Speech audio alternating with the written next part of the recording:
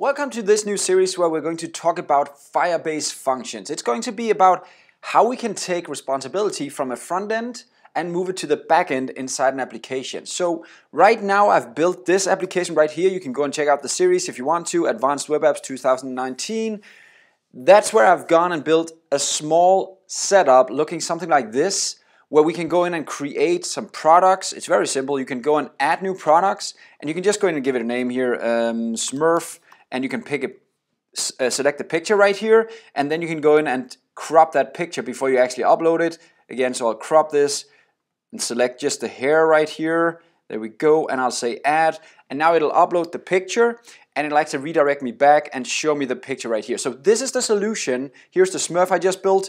This is the solution, but the problem is right now that Angular takes almost all the responsibility on how to create this product right here on Firebase. So right now Angular calls Firebase 2-3 times to kind of do this. Now we can get around that, we can change that by using Firebase Functions and saying I want to send more data in a single request, and then I want Firebase Functions to take care of everything when creating such a product right here. I don't want to do all the work, I'll let Firebase do it for me. So we'll try and move some of the logic on creating a new product from the Angular part, which is the front end, to the back end, which is Firebase.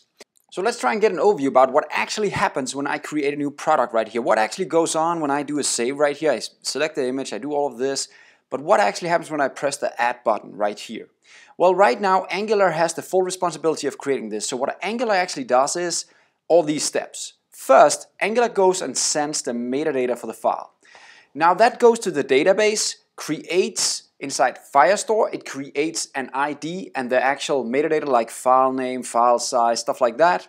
It sends a response back, I'm done, to Angular. So now we have the metadata for the file. Now step 2 is it now sends the actual file, you know, the physical file, like the image I just picked right here, this file that I just clipped. It's going to send that file all the way to Firebase again and save it inside FireStorage. Now when that is done and that is being saved, it's done saving now, it'll send a response back again saying, I've now saved your file.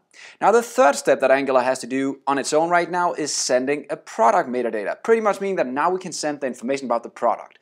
And right now the information is very, very simple because it's just a name, and it's actually also a reference to this picture. So that information, we can now send that as the final step to Firebase, and Firebase will say, wee, happy days, I'll just save that metadata inside the FireStore and request a response back that I'm done. Perfect. But that was kind of 3 steps to get something done that Angular has to know about, right? Angular has to work with all these 3 steps. Now what we are going to do is we're going to use something called Firebase Functions to take Angular out of the way right here and say we don't have to do all of this. In the future, what we'll do is we'll send some more information in a single request. So instead of having this image, what will happen is actually we're going to remove all of these requests right here and hopefully end up just sending product with metadata.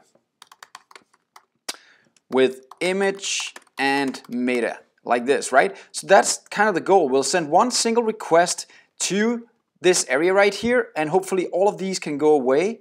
Now the power is now we can let the backend take care of all of this for us. We don't have to worry about that anymore, and that pretty much means that now we have the possibility of optimizing our backend. We have the possibility of setting up more servers when we need to. We have a lot of different options that kind of pop up by changing this, and we also have a way to make, in my mind, somewhat better security here because it's easier now to maintain. We have a way to kind of say we don't need to kind of do 50 pipes like we're doing right now with observables to make this work. We get a lot of new options. We can use this now not only from an Angular app, you could easily now go in and use the exact same logic from a mobile app.